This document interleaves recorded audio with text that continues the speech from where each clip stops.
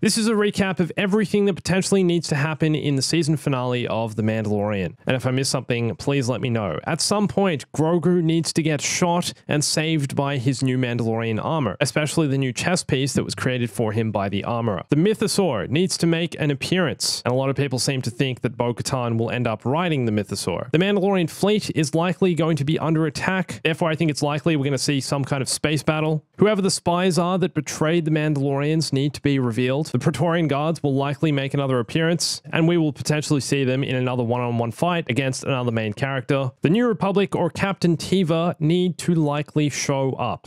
Captain Teva, of course, discovered the destroyed Imperial shuttle, so we need to see how the New Republic reacts to the fact their men were killed and Moff Gideon was freed.